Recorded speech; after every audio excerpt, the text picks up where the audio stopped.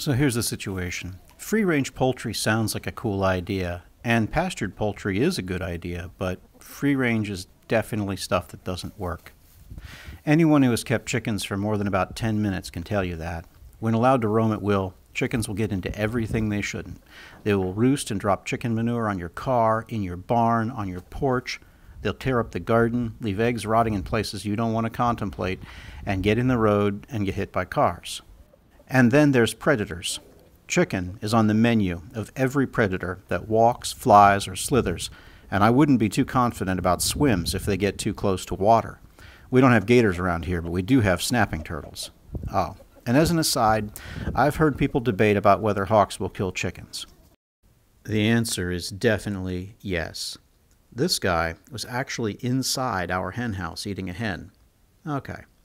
Maybe he was just minding his own business, sharing a roost with the other birds, and then one fell over and he figured, why waste all that fresh meat? Yeah.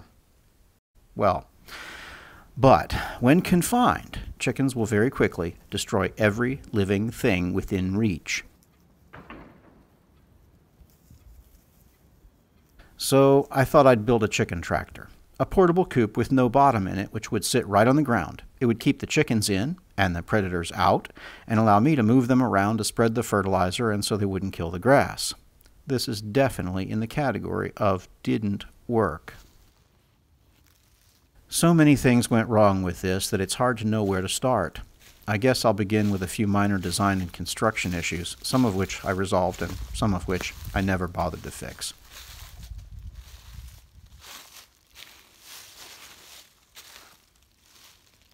I initially built it with the wheels at the back, as in this illustration, sort of like a big two-wheeled wheelbarrow, but I only eyeballed the angles. Turned out the handle I put on the front had to be lifted about 3 feet for the back to clear properly, which was a little awkward, but worked fine on the flat barn floor where I built it, but became incredibly awkward to manage and steer once on softer, more uneven ground.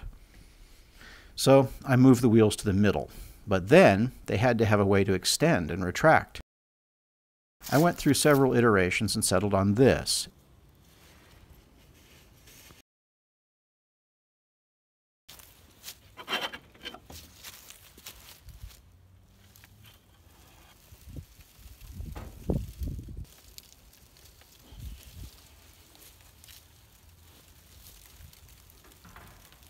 It actually works for the most part, but I made a mistake in not allowing for the much greater side loadings, especially when moving across uneven ground where one wheel could get downhill from another.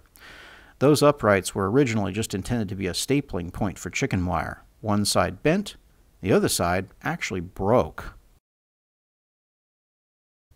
Another mistake I made. Don't take Harbor Freight's weight ratings literally. In theory, this wheel was way sturdier than needed, but you can see how that worked out. I should have known better. It broke at the lousy welds around the hub. Here's another design flaw. Turns out that chicken wire will keep chickens in, but it's not very good for keeping predators out. In this case, they just broke out the staples, but in another case, they actually tore the chicken wire like it was paper. I'm guessing that was raccoons. They're very strong, but it could have been a coyote. And some of what you're seeing here is just from it sitting for years after I gave up on it, but it would have been better to have much more rot-resistant wood. The bottom sill is redwood, and it held up well, but other parts, not so much.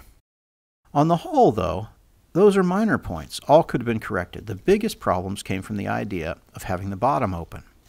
When I imagined that, I realize now, I mentally modeled the ground as being flat, and of course, when I built it on the barn floor, that was more or less true. But it is definitely not true out in the real out of doors. Unless it's a putting green, even a bit of grass that seems flat has a lot of ripples and bumps in it.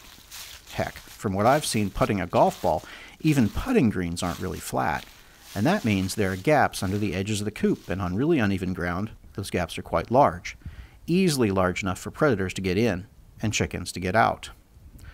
Also, with no brakes and that awkward high handle, it was a real handful on any kind of slope, and that's the only kind of ground I have.